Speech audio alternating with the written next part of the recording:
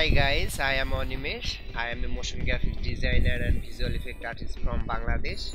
Today I am going to show you how to enable GPU acceleration in Premiere Pro 2015 or 2017 or 2018, what are you using. So let's get started our tutorial. So when you open your Premiere Pro 2017 and you can see new project.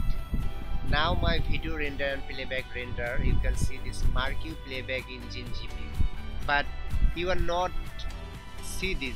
You can only see this Marquee playback engine software only, because after I fix this problem, now I can use this Marquee playback engine. So how I fix this problem?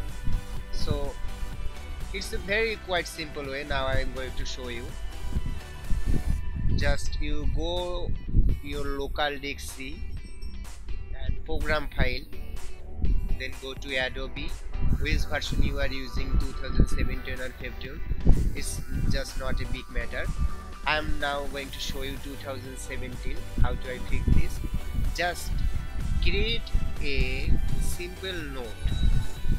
I can show you open supported cards. This note I created, and this is my graphics card.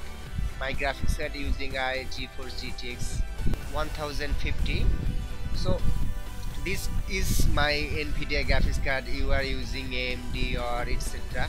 So just how to you get your local, how to you get your graphics card, is a really quite simple way. I'm going to show you. Just go to your run and type this dxdiag and OK, and you can see this display menu, and my graphics card is show here, NVIDIA GeForce GTX 1050.